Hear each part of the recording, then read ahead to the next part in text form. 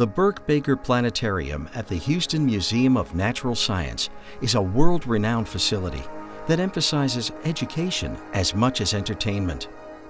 They needed a new projection technology that could keep up with their non-stop schedule of visitors and school groups, making guests feel like they're actually on a spaceship or inside the human body. They now have 10 Sony VPL-GTZ280 4K laser projectors, delivering the highest image quality and lowering maintenance costs. The power of a planetarium, a full dome, over any other medium, is that we take you where you can't go. We take you to outer space, to the beginning of time, the birth of the universe. We look at how the galaxies formed. We look at what it'd be like to be on each planet. We create environments that were as close to real as we can make them. We go inside the human body and wonder what it'd be like to be inside the heart, whatever. We humans visualize our reality. We allow that visualization to happen. We're competing with regular movie theaters. They're stereo, they're brighter. We're darker, we're more immersive. We have to differentiate ourselves. So it began a search for a brighter projector, a search for a higher resolution projector, and it's been an evolution ever since. Because we have the projectors now, we have the computers, we have the technology, we can make it real. And we can surround you with it. We can make it feel like you're there, and the colors, the resolution, the difference between dark and light say, I'm really there. So it's an educational tool to have a seamless reality and change that reality so that kids can put things together they can't any other way. We are teaching. And part of the reason is the quality of the experience is so perfect. The kids are there, they're wowed, they're engaged, they're ready to learn. So we knew the projector we wanted. We wanted a 4K projector, we wanted it to edge blend beautifully, we wanted it to be stable over temperature ranges and time, and we wanted it to be very high contrast. It's contrast that gives you what the human eye cannot produce on its own. The human eye can adjust to brightness. It can't adjust to contrast. It can't adjust to a poor color space.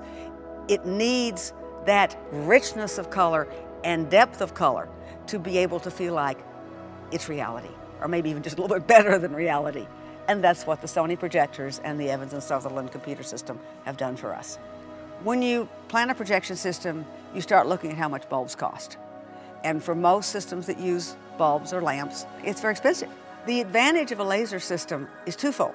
One, you don't have to change out the bulbs, which makes them much easier to maintain. The second, when you have 6 or 10, whatever number of projectors you have and they're running on bulbs, when you replace the bulbs in one of them, the rest of them are too faint.